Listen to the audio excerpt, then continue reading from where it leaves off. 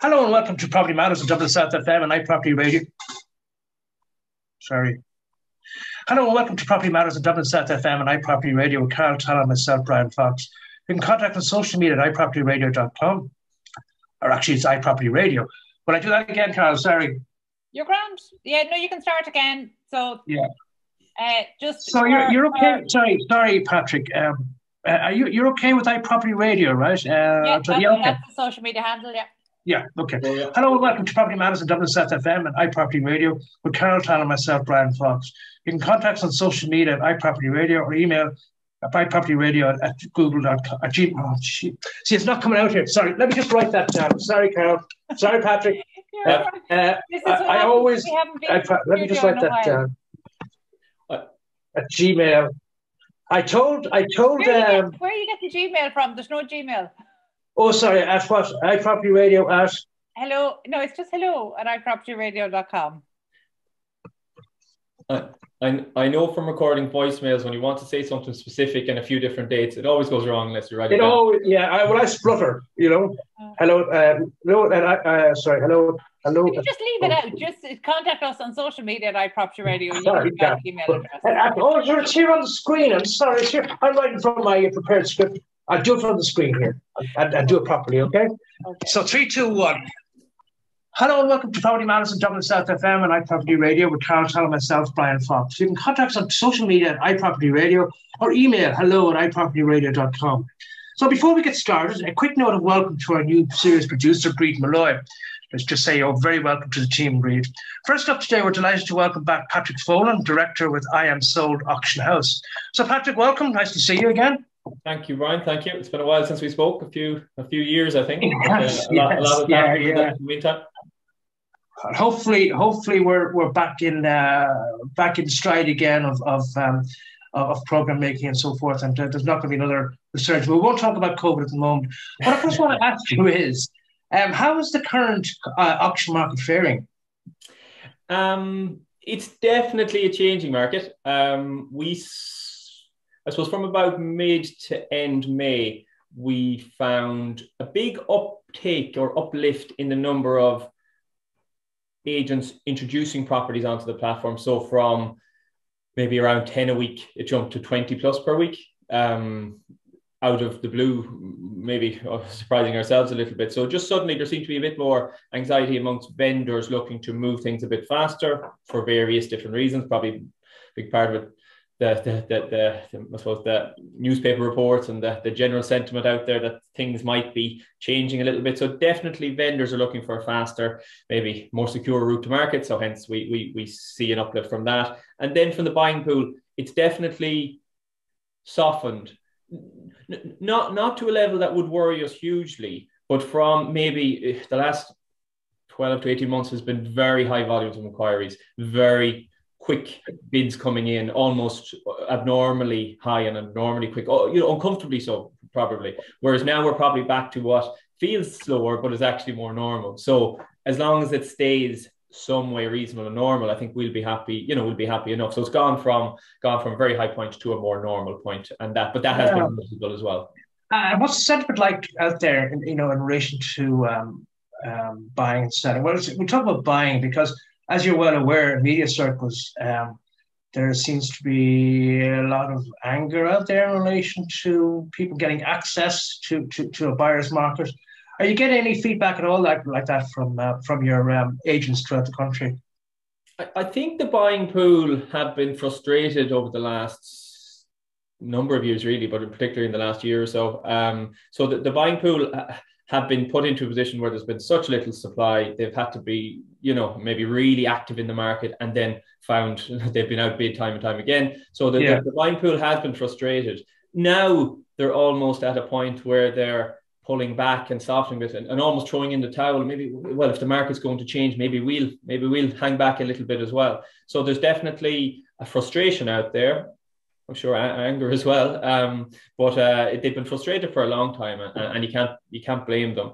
And I think a certain cohort have now actually thrown in the towel and that, or put the search on hold. And I think that's what we're seeing. We're not seeing the high volume where there might be 80 to 100 people on a file. Now it's generally 10, 20, 30, more. And is the supply problem is as big as we're hearing at the moment?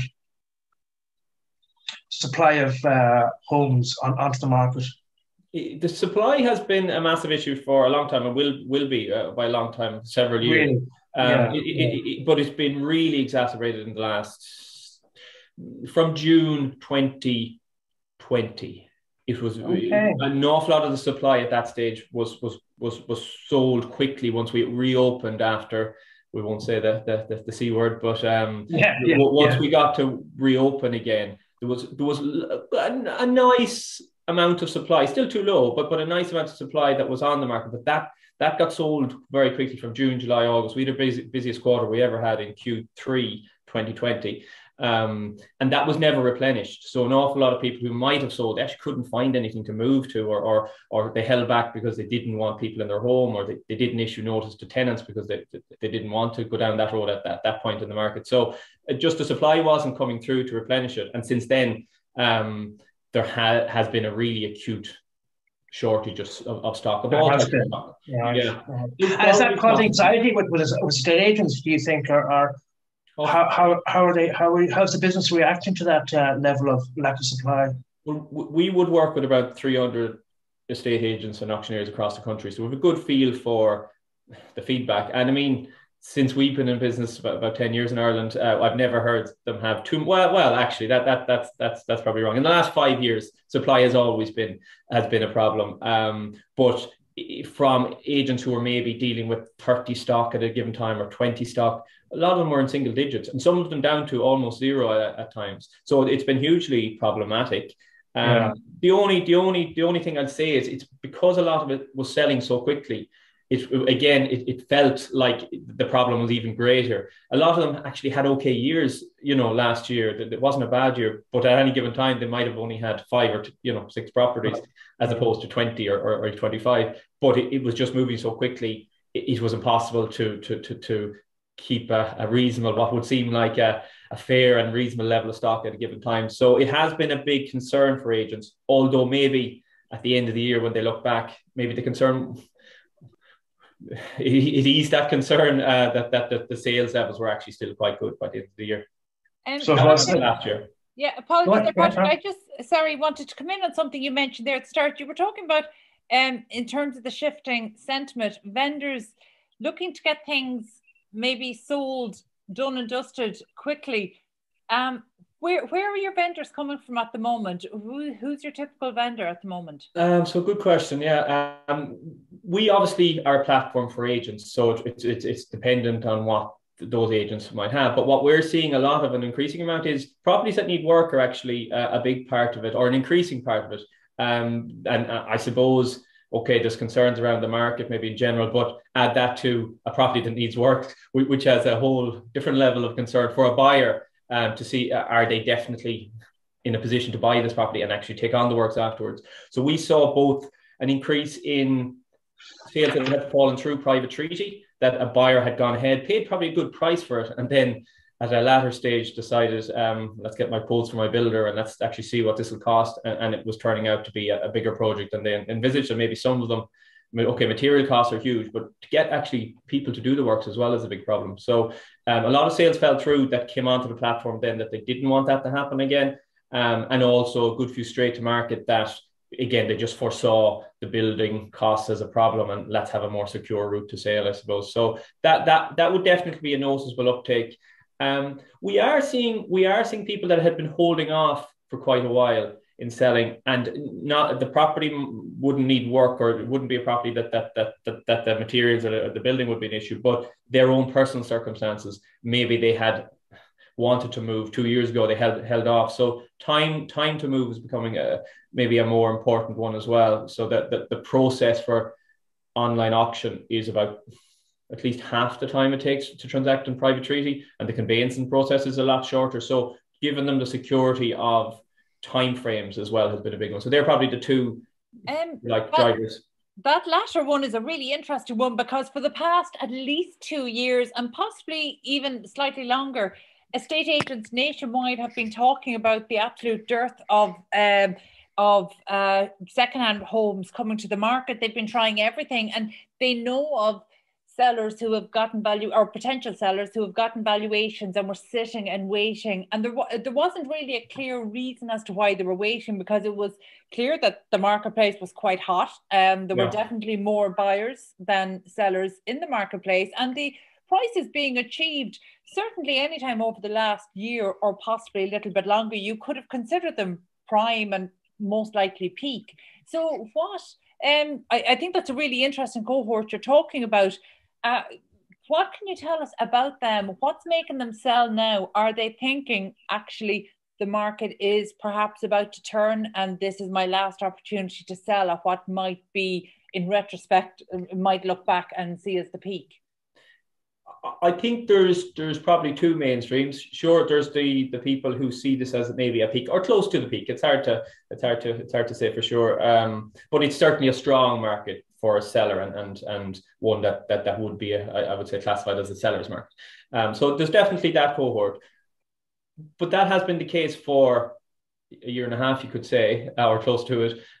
So why didn't they do it a year ago, I suppose? So I think a lot of them have been waiting either for the right time for themselves personally, maybe an unwillingness to make a move during a difficult time, but a lot of them also circumstances of finding another property or where they're going to move to. That has held an awful lot of them back. And we're actually seeing a good few vendors who are going to move in with family between that they are going to sell now. They've been trying to find a house, or they've maybe been building. There's actually quite a few, it's a fair point, quite a few of them building, in the process of building a house. And they're just trying to make that happen now. Maybe they need the funds from their sale, and that was always the plan, but they had held back selling it due to the timing with COVID, etc. So I think a lot of the circumstances are people who had a move in the pipeline for quite a while, but maybe didn't have something to move to, or didn't feel it was the right time for them to make that move, maybe move in with family. Maybe they didn't want to do that during COVID times, I suppose. So there's definitely a cohort of that from the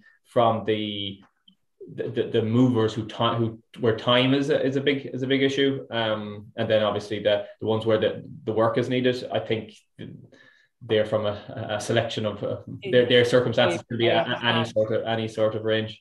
Yeah, but that's the seller side. Let's look at the buyers.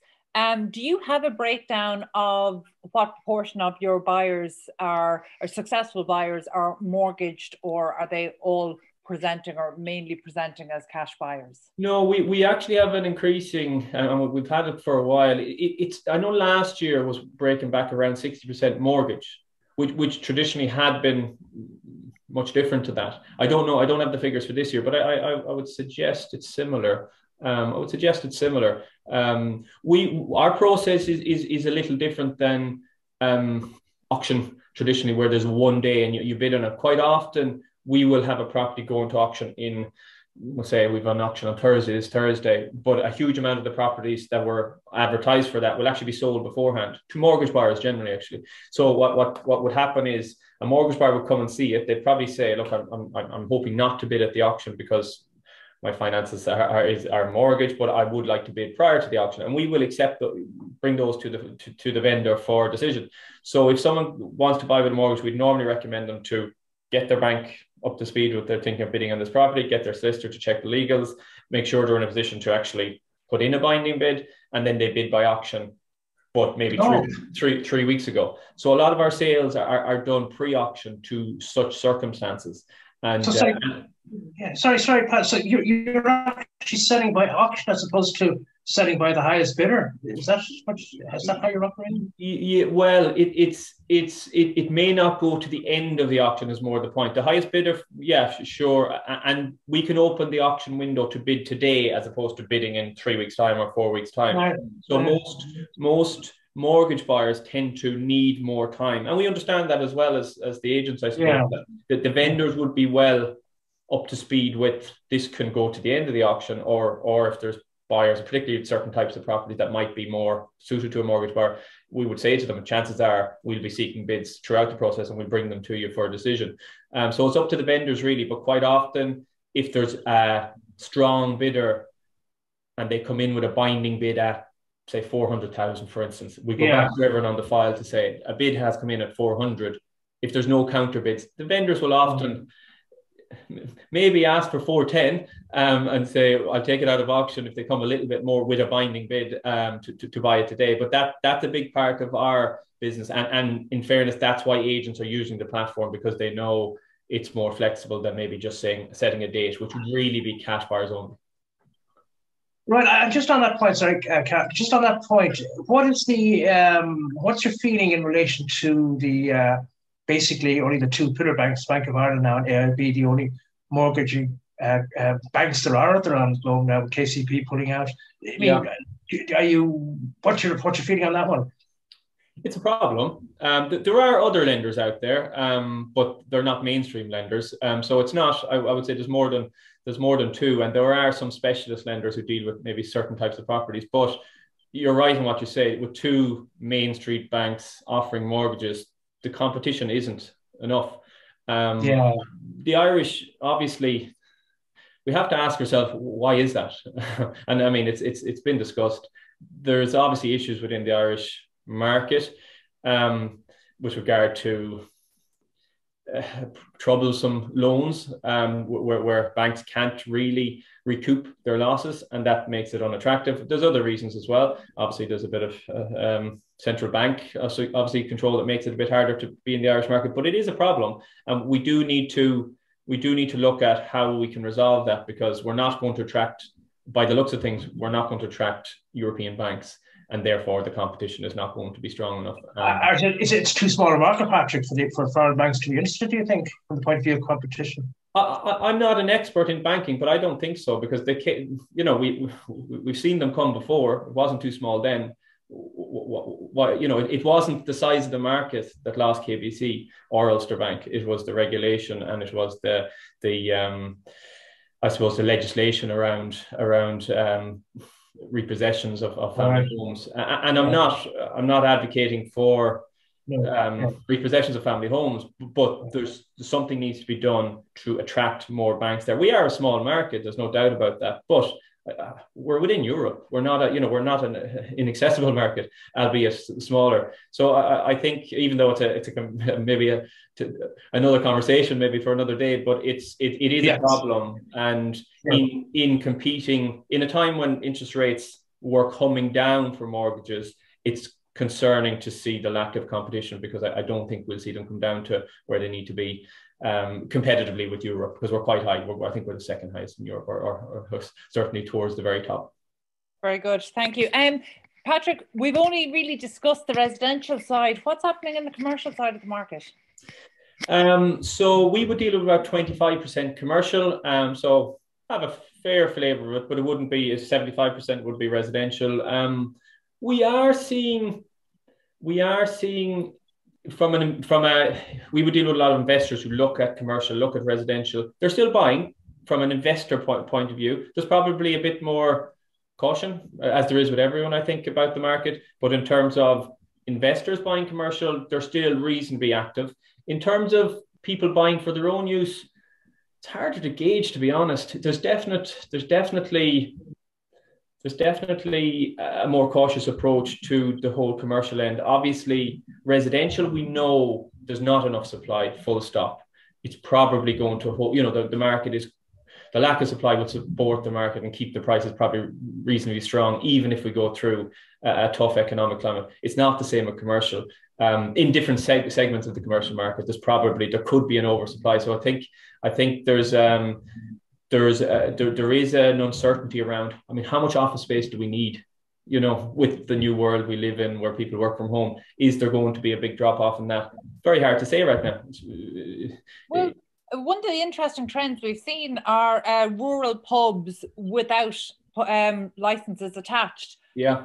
Purchased for change of use for residential or for co-working hubs, and increasingly for coffee shops. So in terms of the trends, the commercial properties, are they attracting as much interest as you would have expected? The pubs are actually quite high demand right now. We've sold a few hotels and former pubs and licensed premises as well. There is good demand in that sector, if you want to be specific to that. To retain for hospitality? if it's a pub without a license, or former pub, I should say, then generally it's for residential. If it's a licensed premises, I suppose it depends on where it is. There's not massive appetite unless it's in a big town, or in a good trading location. Which, in fairness, there's not a lot of those coming on the market. If they're trading well, they're by and large there's not loads of them coming to the fore. So a lot of those regional towns, or maybe less well located pubs, they probably are generally for change of use. And obviously with the new rules around, you don't need planning if I think it's up to 9 apartments into a former pub. That's quite an attractive option, taking into account most of those pubs are located in places that apartments will rent very comfortably. They're normally somewhere close to the town centre or in the town centre, and the demand would be there for them. So I think we're seeing so quite a number of pubs lately, and there's good appetite and increasing appetite for them. But at a price as well. I should say the values of them went well down in the last number of years, so the values aren't huge, but there is appetite for them. Well, speaking of value, before we wrap up, what can we expect from your upcoming auctions? So we've auctions in June and July. So on Thursday,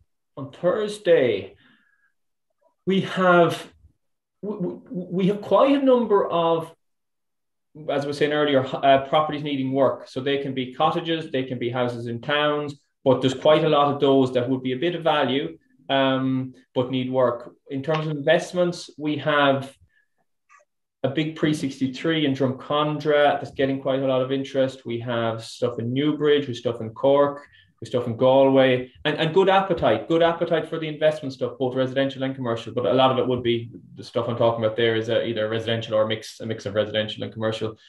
So quite good appetite for those investment ones. And yeah, lots of properties needing work. And then there's quite a few family homes where when I say family homes, good family homes ready to go, whereby the vendors want to move a bit faster. And again, generally priced at the right level, not, if something comes onto the platform with ourselves, generally it's a vendor who wants to move. They're not putting it up for the fun and seeing how it goes. And maybe they might sell, maybe they won't sell. Generally, they're motivated vendors that for some reason want the speed, want the security, and the agents say, well, look, this is a platform that will give you that. So yeah, and as I said earlier, a lot of the properties would have sold already as well. So we've had a busy month of June so far. Very good. Well, look, that kind of value is what I'm sure prospective home buyers and investors will want to hear. So thank you for that. And congratulations to Patrick Folan, Director of I Am Sold Auction House, and the I Am Sold team on celebrating 10 years in business this year. So congratulations, Patrick, and thank you so much for joining us. Thank you, Carla. I appreciate that as well. It's been a long 10 years, but a good 10 years. Good to hear. We need to take a quick break now. Stay tuned.